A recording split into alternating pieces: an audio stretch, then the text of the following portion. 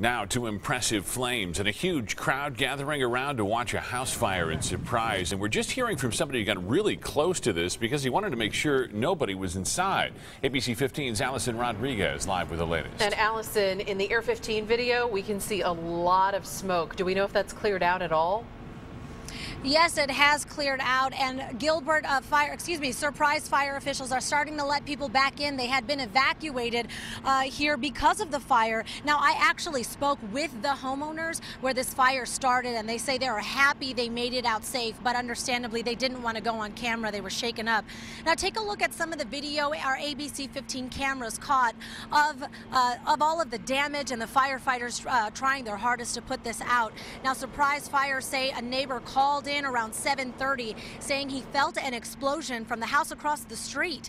The homeowners tell me they weren't home at the time. They were at their parents' house just around the corner, and grateful that they were. Many people, though, here had to be evacuated, as I mentioned, and the homeowners tell me when they arrived, they saw dozens of firefighters working to put out this blaze at their home.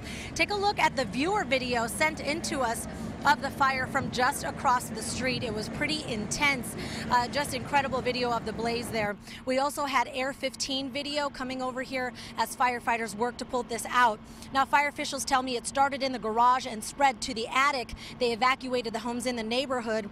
One neighbor I spoke to said he actually felt the explosion. Take a listen.